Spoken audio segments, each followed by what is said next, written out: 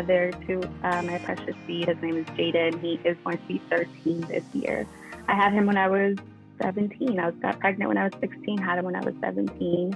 So I was a teen parent, and WIC played a really big role in the first years of my motherhood.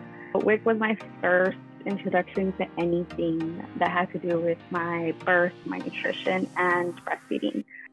And overall, I'm just really grateful that I had the privilege and the opportunity to have such a great resource like WIC in my community. A Minute with WIC was brought to you by. For more information about how WIC helps families, email sds@calwic.org.